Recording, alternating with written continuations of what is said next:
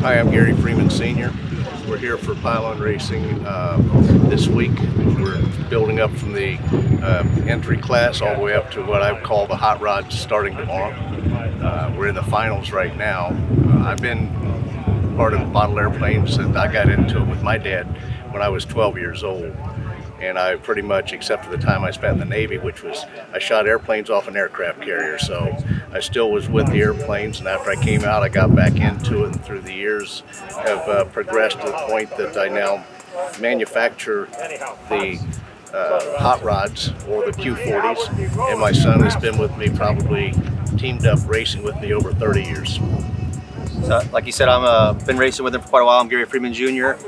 I got my first race under my belt when I was probably 12, and my first nationals, I believe I was 15 or 16. I've only missed about 2 or 3 since then. So Brody got into it, obviously, coming out and hanging out with Dad and I out at the field and in the shop, and showed an interest very early on. He actually soloed about 2 years ago, and his first race was in December, and this was his first really big race with the 426 and the quarter 40s. So he's doing very well.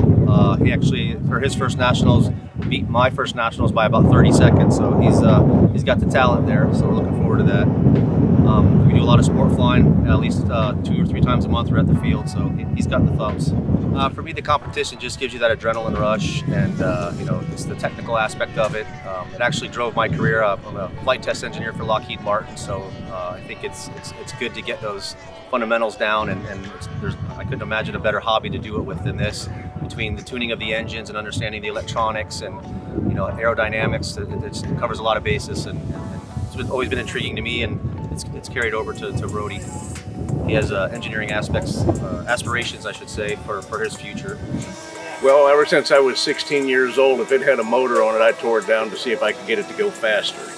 So, like Gary was saying, it's the adrenaline rush. It's that feeling of once it's up in the air and you forget everything except its speed, and here we go. I mainly like model aviation because it's fun. You learn new things, and it's fun meeting new people and learning a lot of new things.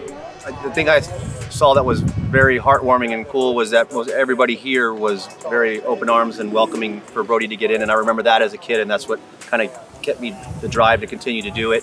I could see it in him. He actually might have it a little bit more than I did. You know, just it's good to have kind of that family feel from everybody out here. More importantly, because you know, you don't see a lot of youth coming into the hobby, so that helps out a lot. And you know, maybe talk some of his buddies into coming out and trying it. And it's good to have that feeling of family, like I said.